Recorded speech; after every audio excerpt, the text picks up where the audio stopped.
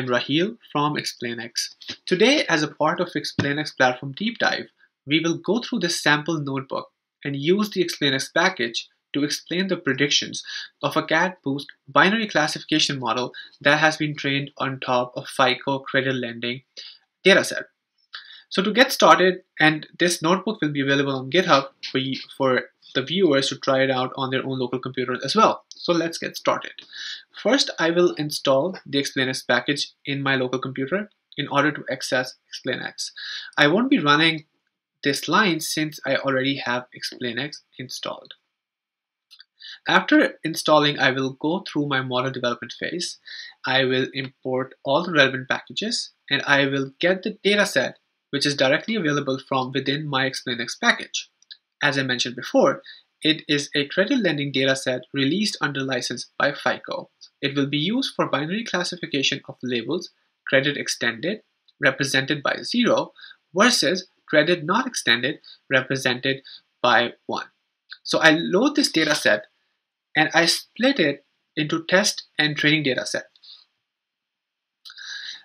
And after that, I train a CatBoost classifier that is basically predicting whether someone will be extended a credit line or not. After I fit the model, that is where explainability and interpretability come into the scenario. So let's look at the explainX function. explainX for tabular data is accessed through this single line of code. What you need to pass is your test datasets, your model, and the name of your model. explainX will take all these parameters and will then automatically run explainability techniques to return a link to the dashboard that you can access within your Jupyter notebook or in a new tab with the explanations. So let's click on this link to open up our dashboard and explain the model. So here is what the dashboard looks like. Before we dive in, here are two quick tabs you should know about. The first is the analyze using SQL. This is useful for people who love SQL and have expertise in the language. By using this, you can actually slice and dice your data by using SQL queries and evaluate model performance by executing various queries, no matter how complicated they are. The second tab is View Your Data tab, which allows you to look at your data in a tabular format. Very basic but important features.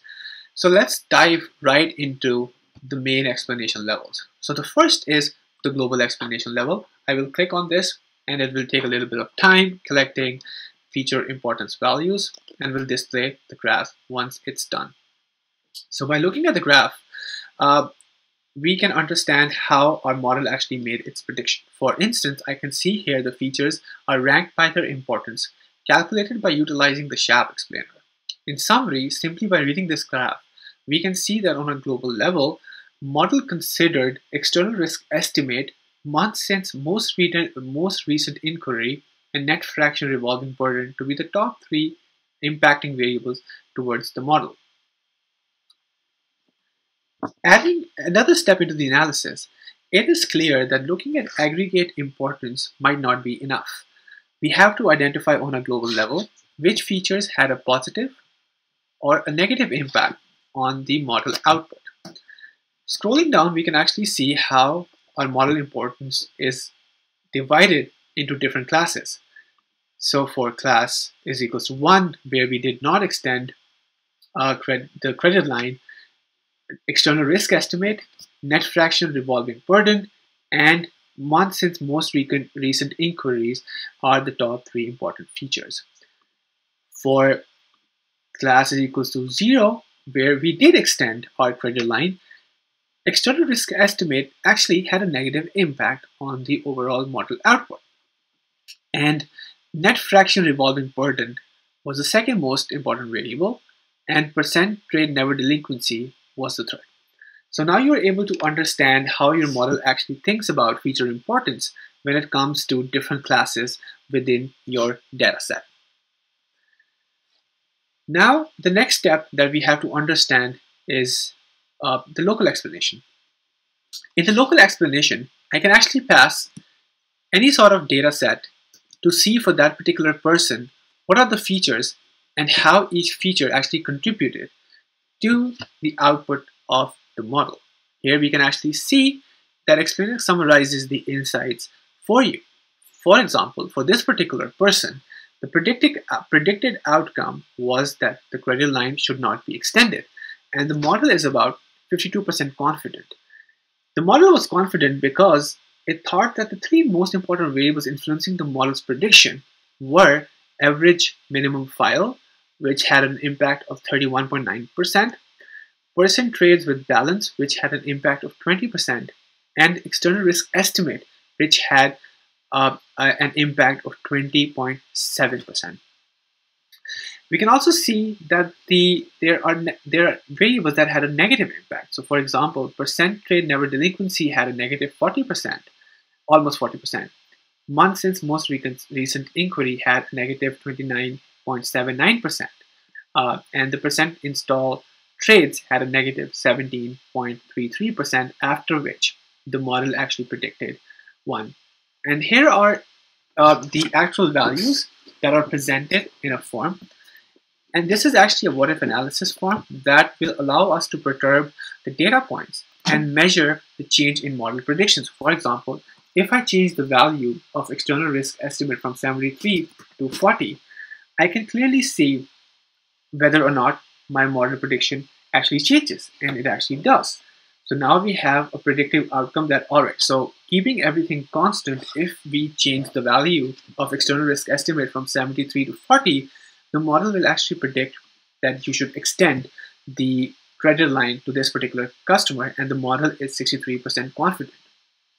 And you can actually read the insights and you can understand how the model actually made its decision.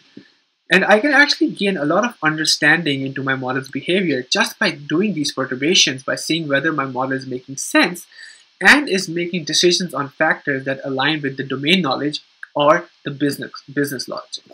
You can even further explore and debug your model by looking at the distributions.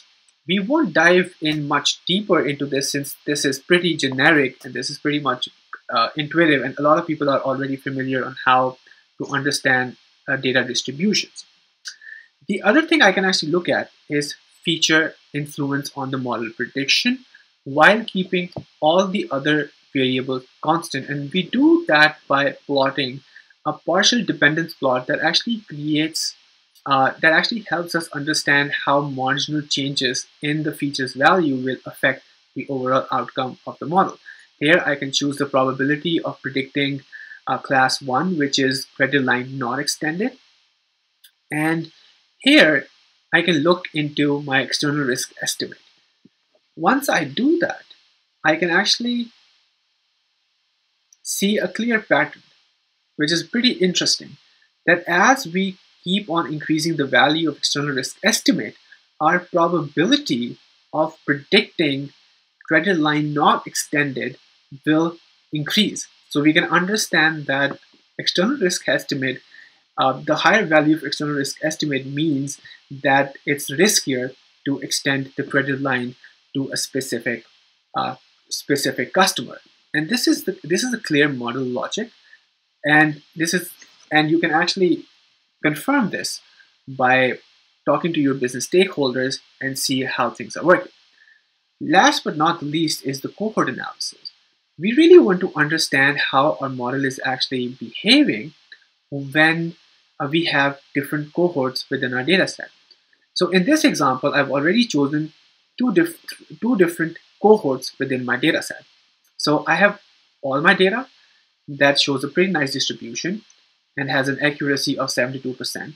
At the same time, I also want to understand how my model is performing when the external risk estimate was greater than 50 and when it was less than 50. I can clearly see when my external risk estimate was greater than 50, the accuracy was 73%, but when the external risk estimate was less than 50, I only had 190 data points and my model was less accurate in these instances. So now as a model builder, I can actually go back and I can actually look at why my model is actually behaving less accurately when the external risk estimate value is less than 50.